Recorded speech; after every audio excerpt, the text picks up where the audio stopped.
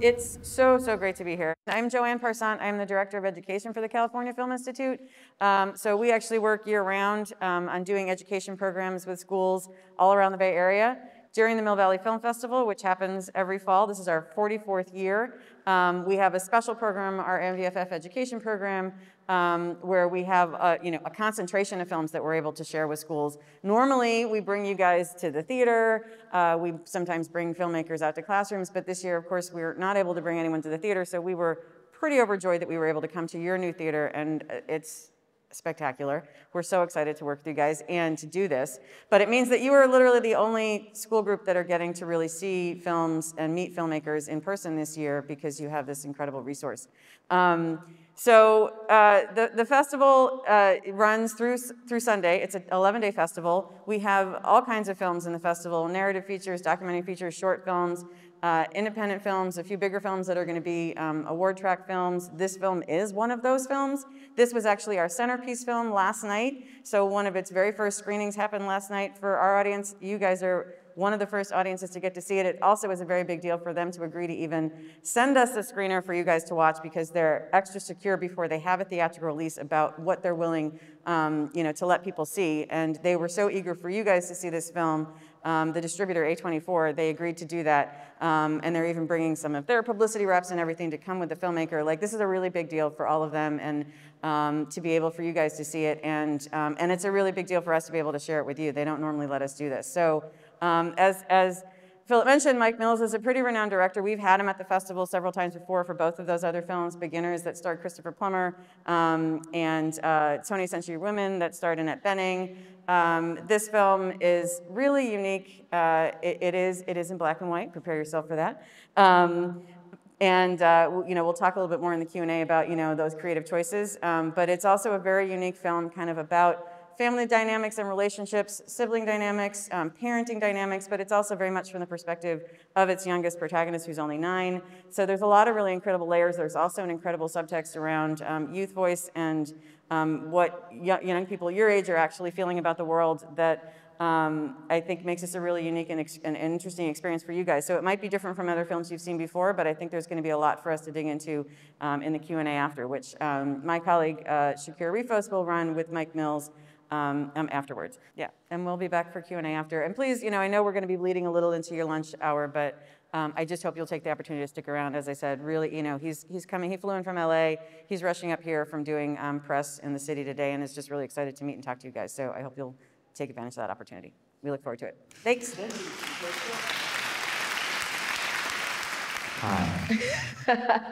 Mr. Mike Mills, Mike, is the director of Come On, Come On, and you guys had the pleasure of seeing a film that has not come out yet in theaters.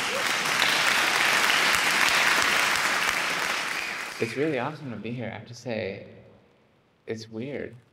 To be back in high school? Yeah. And to have an audience of high school kids watch my movie, I thank you guys for watching it. Let's get one more person from the creative writing class to give their input. Yes. What motivated you or inspired you to start writing? Uh-huh. And deciding, you know what, I'm going to make this. All right. That's really hard for me. I don't have a lot of faith in myself often, and when you start writing, it's really easy to lose faith or just be like, oh, this sucks, I suck, let's go to bed. And so I have to talk myself into it a lot. I have to come up with a lot of things I love or I find interesting to kind of like keep me company, right? It's really lonely too, right? Writing, you're just with yourself, and if you have any little self-hatred tendencies, they all love to come and hang out with you when you're writing, and I have that. So the inspiration for this was my kid, who I adore and who's really quite an amazing person. And being their dad was mind-blowing and transformative. Someday, maybe some of you will experience that. And it really changes your life. It really changes everything you see, your understanding of yourself. And I wanted to try to write about that. And also what it's like to try to give the kids in my movie power and full respect. So Mike, what I like to, when we talk to students, I always kind of want to like make the conversation super relatable in the sense of like, let's talk about you when you were in high school. Oh, cool. I mean, you're like a Renaissance man as an artist. You do graphic design. You're very close to a lot of musicians. If any of you have done your research here, you're close to musicians. You've done a lot of graphic design for albums. You've directed music videos. You're a writer. You're a director in film. But when you were their age... You don't want this answer. Yeah. Wait, how old are you guys? Like 15 to 18, something like that? You really don't want this answer. Well, I had the fortune of going to a performing arts school when I was in high school, and that really helped me like open up and find that confidence that you're talking about. Okay, well, I have a similar thing. So when I was that age, I went to Santa Barbara Public High School, and it was 1980, way back then. And there's a lot of lovely things at that school, and there's a lot of not lovely or conscious or awesome things at that school. And the things that really turned me on were skateboarding and the world of culture I met through skateboarding, which was really awesomely driven by all the peers, all my friends who were doing it. And skateboarding, I lived in Santa Barbara. You go down to LA for contests, you meet like kind of more sophisticated kids. They're all into punk. I learned about punk music was like really important to me. It showed me like a different way to be. It showed me different like emotional places I could be. It was like really criticizing and critical of like a lot of the norms around me, right? And so all that was like super powerful. And then I wanted to be a professional skateboarder, not gonna work out, right? And then I wanted to be in a band, and I was in bands, and that was huge to me. And performing and creating and making stuff and being your own author and just like going for it, right? Just like, that's the great thing about punk culture, if you guys, which I'd like to share with you, is it really taught you that like, you don't have to know how to play. No one has to tell you that it's your turn. You just go do it, right? And that was really just alive and really empowering and awesome. And then, so the punk thing also wasn't gonna work out. I could smell that my band wasn't going anywhere. And so then, luckily I could draw, because I was a horrible student. And I didn't pay attention. Me too. And I didn't engage. And so I started taking a lot of art I could do 3 art classes at my school. I could do, after lunch, I could do art for the rest of the day. I had these 3 amazing art teachers who like were just cool to hang out with and nice, and like got my band, would come see my band, right? And I would just do like art for my band all day long, and they would like let it happen, right? They just let me be. And that was really lovely. And, but I was, can't share some of this stuff. So I was lucky I had all that. And then at the end, like my last year, I got really into like literature and had a couple great teachers in that direction. And man, like one teacher can change everything. It's kind of wild, yeah. Mr. Stathakis got us into Herman Hesse. I always say that like educators are superheroes. I mean, they're like the best people that we have in society to like make sure that, you know, we have like a healthy culture and students who are turning into confident adults. And there is always that one teacher. For me, it was a social studies teacher who was like, come hang out with me. And I'm like, oh, I'm so gay. Everybody hates me. And she was like, no, but you're like really good at talking to people. Did you articulate that to her? Sorry? Did you say that? Did you articulate that? Or you it was pretty clear pretty early on. Yeah, that's right. And she was like, no, but I was like, I'm always getting in trouble. Like, and they're like, no, but that's your strength. You're like a little rebellious. You talk to people. Amazing. So it's always that one teacher. I want to encourage students to ask questions, but before I do that, there is a lunch bell that is going to go off in a few minutes. I really encourage you all to stay for at least 5 or 10 more minutes. Can I take a picture before any of you leave? Yeah, let's do that. Sorry, you keep going. Okay. Well, if you guys leave, then I will have less of a... okay. You guys ready for this photo? Okay. Make sure you get your angles right. Everybody got their angles? One more time. Everybody got their angles? Make sure you have your angles. Thank you. All right.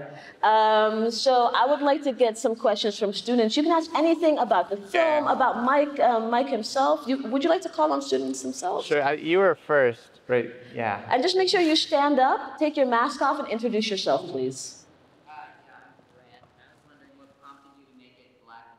Well, I love black and white films, and I'm just really pretentious is one thing. It's one honest answer. I love black and white films.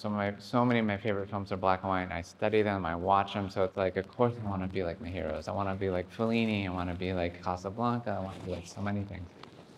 Then, when I was thinking of this movie, I kept just seeing the image of the man, the adult, and the kid. And I kept seeing like those two shapes, right? And it's kind of like a fairy tale almost, or it's like a fable. It's like an archetypal image to me.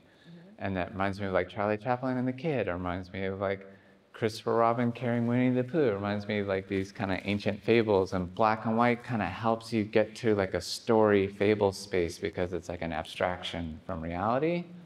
And then like, what was you were talking about, you were asking me about how do I get inspired, and I was saying how, how unsure I am really, right? So I had to talk myself into it. And one way I talked myself into it was, it's a drawing, not a painting. And I went to art school. It's like drawing, I love drawing. And it's like simple, quick, fast, intimate, speedy. So, and I think of drawings as black and white, and like kind of like, it's not as big feeling as a painting, but actually I'm gonna sneak around and try to make it as big as a painting. Yeah. I think that was an answer. You were next, yeah. Throughout the movie, the kid plays this like bit where he's like an orphan. Yeah. And then he does this like thing, like I'm pretty sure he did it like twice throughout the movie, where he just ran away. Yeah. From his uncle. So I'm wondering if those two things are like connected at all. Oh yeah. Really good question. No one's ever asked that. I've just been interviewed by a bunch of professionals for like a week. So You can always count on the students to notice the nuances and to bring up things that you've never been asked before. Yeah. I didn't think of that, to be honest. I didn't like, that wasn't purposeful, but so many things in film or when you're writing are not purposeful. And it's just like, you gush out all the stuff, and then your unconscious is genius and your conscious is like kind of getting by, right?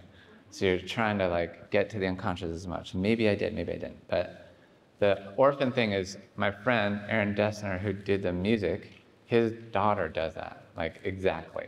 And it was so interesting and wild, and they were talking about it. I was like, ooh, can I please put that in my movie, like just word for word? And then the running away thing, my kid would do that once in a while. Scares the bejesus out of you, right? And as a parent, and did it to me in Hyde Park in London. And they loved it.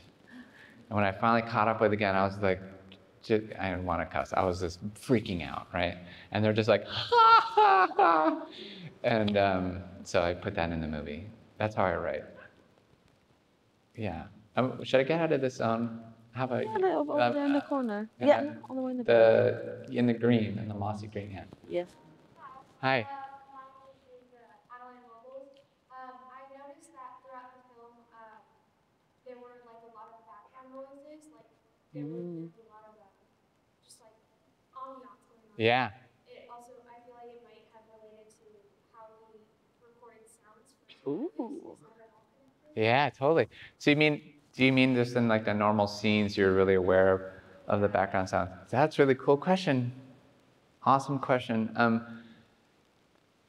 So yeah, of course, because he's recording sound all the time, and just sound in general, it's just like a character in the movie, right? And thinking about sound, because sound is presence to me. It's like time. Sound is never still, right? Sound and time, sound can't be without time. It's an ephemeral, temporal thing. And so time and sound to me are a way to think about being present. And having a kid, living with a kid, constantly knocks you out of your adult, weird dream world and makes you very present, you know?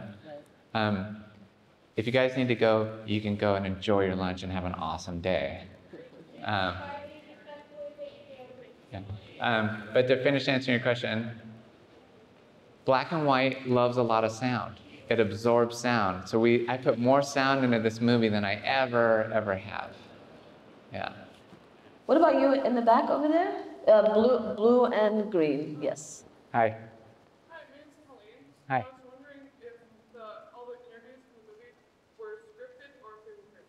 They were all just kids, they're like 11 to 14 that we found in the different cities. And they're just documentary interviews. So they're, whatever you want to call it, real is real word. But they, Joaquin really loved doing those. And Molly Webster, who plays the radio partner, she's from Radiolab. She's not an actress. She's from that, I don't know if you guys ever listened to Radiolab. It's an awesome, awesome show.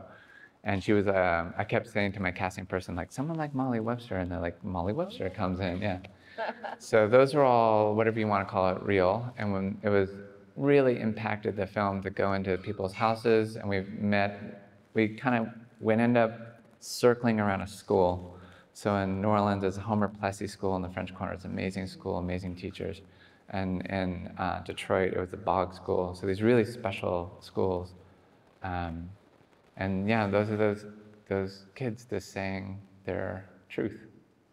Just about casting, real quickly. Jabuki is featured in this film, and I know some of these students might have seen or watched Big Mouth, and a few other things that he's done. Tell us what goes into casting supporting characters, and how you kind of made that decision. Yeah. So who knows Jabuki here? Like, who's seen him before? Just a few. Cool. Such a smart, wonderful person, right?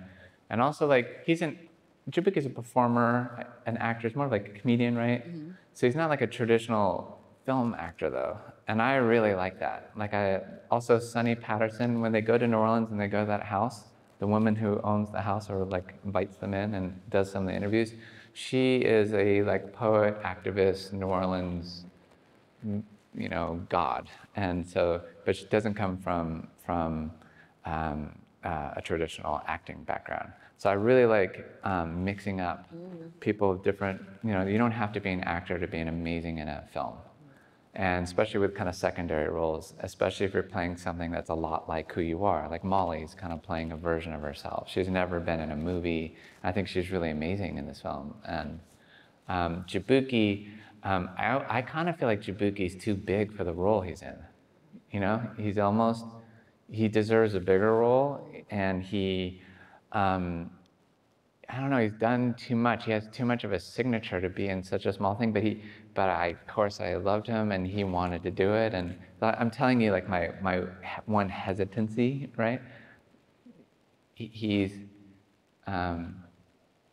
just pretty brilliant. He deserves bigger. So I felt kind of bad, Thank you. Let's get back to some student questions. Go ahead. Maybe we haven't been over this side yet. Yeah. I was wondering, so you wrote and directed? Yeah. So I was wondering how the screenplay changed when you were filming. Great question. Ooh. Yeah. So, okay. Some writer-directors really like it to be like, I wrote the script and you're going to say every word I did and it's going to be just like I wrote it. I'm really interested in learning after I've written the script and keeping it alive, discovering things. So many things came once I started meeting the actors and all that. And how I got Joaquin to be in the movie was like, we just kept reading the script and thinking about it, and he would have an idea, and I'm like, oh, that was a good one. I'm going to take that and write it down. And so it's constantly changing. And then things like, when he talks into the mic at the end of the day, often about like what he remembers, he had that idea. And it was based on some of the radio people that we were studying together. Like, here's a reference. What about Scott Courier? I don't know if you guys know him. He's a great radio journalist, podcaster. And Joaquin really loved him, and he has this really funny way of talking, and he does like really amazing radio pieces. And Joaquin's like, what if I did something like that? And I was like, oh, I like that, let's try it. So we shot in order so that we would plan like 7 days in, Joaquin would do one of those things about everything that's happened before. So I would write some stuff to prompt him, but really he would just start remembering what he experienced. So it felt like really alive and juicy. And I love that. I love when it's not all in my hands. And I got a lot of that from Fellini, who films are kind of spiritual, magical situations, just to be really pretentious.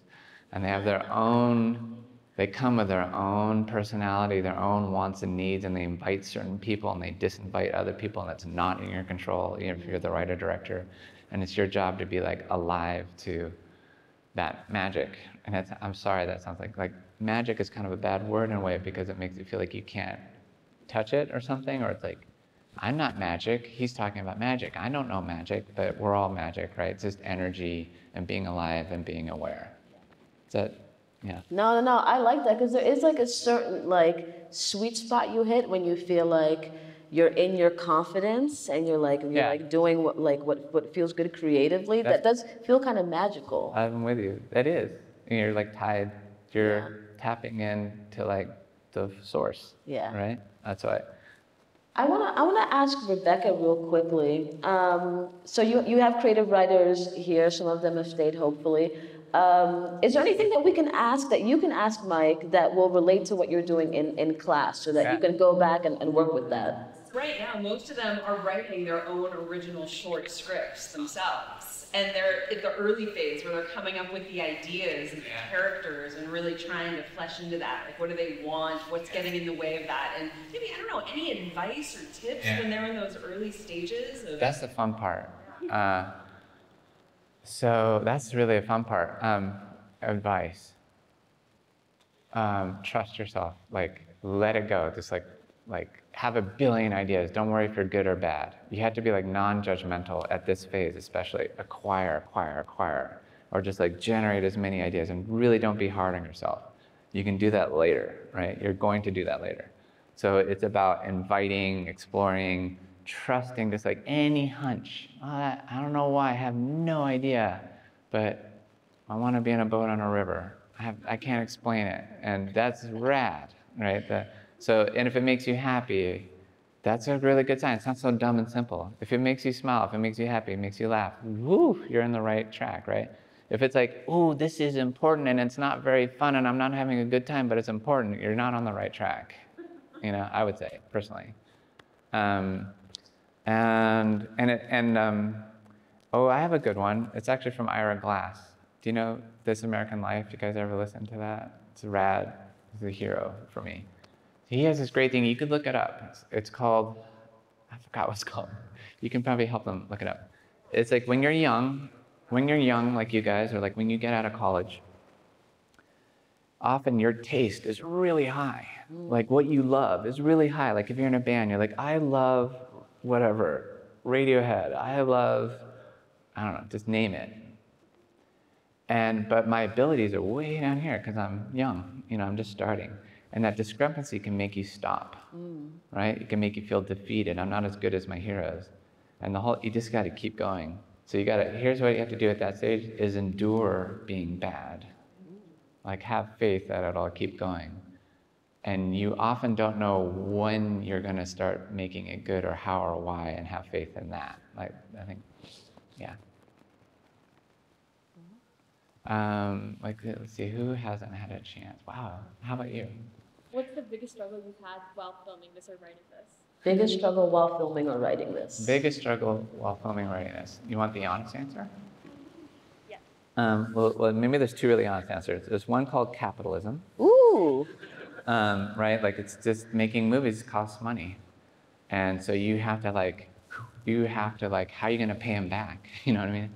In this case, it was Joaquin Phoenix after doing Joker. Like, let's just be straight up. Hold on 1 second, let's get this. Want to make sure we hear. What if they say my name and I have to go somewhere? Detention. Yeah. That would be pretty traumatic. In-school suspension is where I met some of my best friends that I still have in my life, honestly. They're still there? Yeah, well, actually, I visit them all the time. In your head, you would go back to that room? That's cool. Wait, where were we? Oh, Joaquin. So I couldn't have made this movie about Joaquin Phoenix. Like straight up, just capitalism, right? Right. So that's an obstacle. The other, for me, honestly, real honest answer that I don't think everyone will share, my own depression, my own fear, my own psyching myself out, my own thinking it's not going to work out. That haunts me. That's hard. And I'm 55. I'm supposedly accomplished, and it still haunts me all the time. Is there someone or something in your life, you know, you mentioned that you have a child, or is there anything that you do in your life that helps you get, because it's a tough space to be in and to get out of, because sometimes you don't even see it's happening yourself until someone taps you on your shoulder, like, hey, you're doing that thing where you haven't left your room in like 5 days. Or Is there, and what helps you see kind of like the light? Got a great answer for this. Well, obviously, there's a better, okay, wait. One answer is, obviously, friends, camaraderie, walking, physicality, like getting out of your head, right? That's kind of simple, basic things. Here's my trick. A lot of coffee, headphones, and blaring music. Blaring music, like one song on repeat all day long for like a month. And then the same song? Well, it changes if I need, but it can be the same song for, but then I'll use the song like, oh, I need to write in this way, so I'll DJ myself and I'll figure out a thing. Because I need to get out of my head, and music is the higher magical order. Like music is completely tied to your heartbeat, neurological system, and your connection to everything, I kind of feel like. So it's like tapping into like the bigger source. So it's like I have to enchant myself. I have to like, it's music I love, and I really love music. So it's like intoxicating yourself with that and getting out of like a normal, rational space. It's like a chant.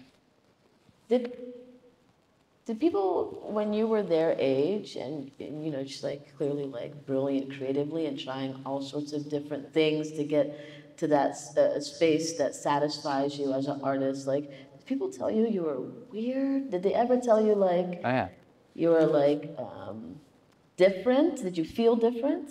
Oh yeah, fully. Oof, that's a big weird question. So yes, you know, and so, how do I answer that? So I'm a fairly privileged, cis, straight white guy. So I have a lot of like wind in my sails, right, from culture and society. And yet I can feel completely also outside and messed up and all that. And that comes from many sources, obviously. I got beat up a whole lot, you know what I mean? There's a lot of, I was like, whatever, you can just smell I'm not gonna fight back, right? So I'm good, I'm a good target if I wanna go have some fun, right? Then, you know what's really interesting, so even in the punk scene, so the punk scene's sort of supposedly the safe place for the outsiders, a lovely space, right? In my version of the punk scene, there's like hardcore punk, like Black Flag, Adolescents, TSOL, that whole world. And then there's like Talking Heads, Joy Division. And in my weird high school scene, liking those bands was illegal. And I would get called an art fag and like beat up for liking the Talking Heads, you know? So even within the outsider scene, you can find a lot of abusive, normative, judgy, bullying power moves going on, right? Yeah. So it's around everywhere. Wait, keeping that in mind, I mean, you put together a film that is just like so precious and like soft, and like there's a lot of like flawed characters, and you're just watching this story through innocent, really innocent eyes and like innocent perspective of a child. I'd like to know if there's any questions about the characters, but first I just want to ask you, what were you inspired by any films that had like that same kind of like angle as you were writing this? Yeah, there's a great film called Alice in the Cities by Wim Wenders that has a man helping like a 10-year-old girl. And he's not the parent, but he has to learn how to do it. Can you repeat the name? Alice in the Cities. Alice in the Cities. It's 1973, German guy. Wim Wenders makes a lot of beautiful films you might be interested in. And that's another thing that helps me is like finding, I love other filmmakers. Like, do you guys know Patti Smith, you know, the singer, right? Patti Smith loves other artists, poets, and things, and she talks about it, and she taught me like that's cool and rad. To love other things. You hang out with Patti Smith? No, I read about her, you know. Yeah, I wish. I try to copy her style though. How's it looks good. Yeah. So that's really important. So like having films around that I'm just totally like hugging the whole time, and like I want to be like you. So when I grew up, even in my art school, my art college, that was kind of like, that's not cool. You have to be your radical self. You're alone. If you're a good artist, you're you're doing your own path and no one else did that path. I feel like that's like a road to like psychosis. It's like a road to like, for me, it's the depressive road. The positive road is like, you're with other people. There's these amazing models out there that can help you. There's, and like, even Patti Smith, I'm a poser compared to Patti Smith, but guess what? I can like grab onto her music and what she reads and writes, and I'm not a poser, right? I can make myself not a poser. I can just say like, I love this and I'm gonna grab onto it and eat it up. And I can, you know? Describing something so like deeply visceral. I hope you guys are taking this in. Do we have any questions specifically about the characters in the movie? Go ahead. Did you have a question that you didn't? Well, I just had one question. I think they're gonna ask you to stand up. Sorry. I was just gonna ask, throughout the film, I was really in awe of like the ability of the actor that played Jesse. Yeah. And I was gonna ask what it was like. Obviously you worked with the actors because you were the director, but what was it like having like Jesse like express emotion? Because I know in your dialogue it goes over a lot of like very mature topics. Yeah. With his acting, it almost felt like these were like his exact thoughts. Like it was not even just dialogue; it was really what he was thinking. Yeah, that's rad, right? That's his. So part of that. So that's Woody Norman. He's 9 when we made the film. He's British. He's from London, so he's doing an American accent. He's only been to America once before we shot the movie. He's 9. He's like acting with the Joker the whole time, right? And not tripping out. He's just like, what do you got? You know. And so he has a lot of strength, and he's really smart, and he has a rad mom who like doesn't take care of his challenges for him, but is always there with him. I learned a ton from her as a parent. So some of that is just how good Woody is an actor. He just can take your lines and just like eat it up and just live it, right? And it feels, and he's with great actors, right? And that you can only act as good as the people you're with in movies. That's just like a scientific truth. So he's with these rad people who tee him up to do great things. Sometimes Woody is improvising, or it's like my line, where my line should be a slightly different version, the same intention, my line, a complete Woody line, like this, and I encourage that. They're following the same intention of the scene. They're exploring the intention of the scene, but like sometimes from themselves. So like the one I can always think of really easy is after they read that Star Child book, and so it's my line is like, you're crying. No, I'm not. Yes, you are. These are all my lines, and then the stupid book or something like that, I forgot what. And then Woody added, you have the mental ability of a deceased person. That's Woody improvising. What a out there line. And then Joaquin laughing, it's just he's laughing how fucking funny that was, you know? So that happens maybe like 20% of the movie, I'm gonna guess. I don't even know how much that happened. But it infects everything else. It makes all my written lines like 8 times better because everyone's like really alive. I don't know what you're gonna say next. You know, so I'm like really listening. This is super fun, I have to say. Thank you guys for staying. Yeah. You're giving up your lunch for this, but this is Oh, wow. I didn't eat lunch either, if that makes you feel any better. I'm hungry. This isn't specifically about the characters, but I just have to ask the question. Yeah. A lot of the time I have like a lot of drive to make something like emotional or meaningful, or like I have that passion to do something like that, but I just don't have the idea yet. How do you find that? Well, it's not easier. I want to ask how old you are, right? Like how old are you? Can I ask? Awesome. Great. So it would be kind of strange if you could just nail that at 16. Like you're like, that's just normal. That's just good. How do I do that? Every film I've made that's at all decent started with someone I really know and love. Like I wrote a movie kind of about my dad coming out. I wrote a movie kind of about my mom, and this one's kind of about my kid. That's how I do it. Not everyone does it like that, right? And it's very, it is not everyone does that. So that's how I like I know what I'm talking about at all, if I do, right? And I have a lot of feelings about those people, and they're not like resolved. I'm making films about the part of them that I don't fully get, and so I have this like hunger to figure it out. And I feel like you could probably describe all my movies as the hunger to figure out blank, you know? Right? How about In the Hat? What was your motivation, or not motivation, that's the wrong word, but the like reason for the mom to be as like a character in the movie? That. Maybe you're asking that, I don't know, maybe because you sense that actually the movie's kind of all about the mom.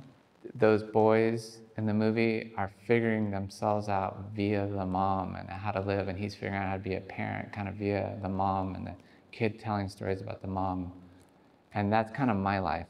Like I figured myself out. I'm a guy via my mom, my sisters, my wife, like so many women in my life. And they've been the best allies for me in my particular soul. So I'm always, and I grew up like in a matriarchy. I grew up like powerful mom, powerful sisters, gay dad who never took on patriarchal power inside the house, you know? Like he wasn't the man in the house. I kind of was. I'm the only straight guy in my house. So I don't know if I'm answering your question at all, but if I'm going to talk about a man figuring out how to be with a kid, there has to be a mom there for me personally. Let's try to get to a few more questions. Yeah. So that there's someone over there right. in the corner, right? In the orange. Yes, and next Oh, in the sorry. black. Yes. Do you want to go real bad? You guys choose. What's your biggest advice for writing characters and development? Writing a character? Ooh, biggest advice for writing a character. Oh my gosh. Okay, here's maybe the best answer is, I don't know. I really don't. And like, you probably know as better as I do, honestly. That's pretty good advice, actually. You know as well as I do. Best advice for writing a character. So for me, I do it off people I've seen. I have to have a model. I'm only interested if it's like, I love this person, I can see them, they do actions that I can relate to, and it feels like less cuckoo pants if there's a real person that I'm kind of bouncing it off of, right? So that's my way. But there's a million ways. I don't know if that was helpful. The person next to? Yes. How long did it take you to write the script, and then how long did it take you to film? Cool question. So this one was kind of quick. It was only like a year and a half, maybe. And then even longer if you really think about, I'm still writing as I'm shooting. I'm still writing as I'm editing. Like my other films before, sometimes it's like 2 to 3 years of writing. That's not cool. That's hard, and you get really spun out and lost, and not everyone takes that long. That's like my problem. That's not your problem. And then making the film, it's kind of like, what is it? It's like 8 to 10 weeks of prep, 7 weeks of shooting, 25 to 40 weeks of editing, 8 to 10 weeks of post. What does that add up to? I don't know, it's like a year and a half. And then usually you stall out, you don't just get to like have your movie come out. So for me, it tends to be like a 5-year cycle. So when I'm like thinking about making a movie, I'm like, the next 5 years, like I'm gonna be 60, when my next movie comes out. And that's not true for everyone. A lot of people make like a movie a year. I don't know how they do it. How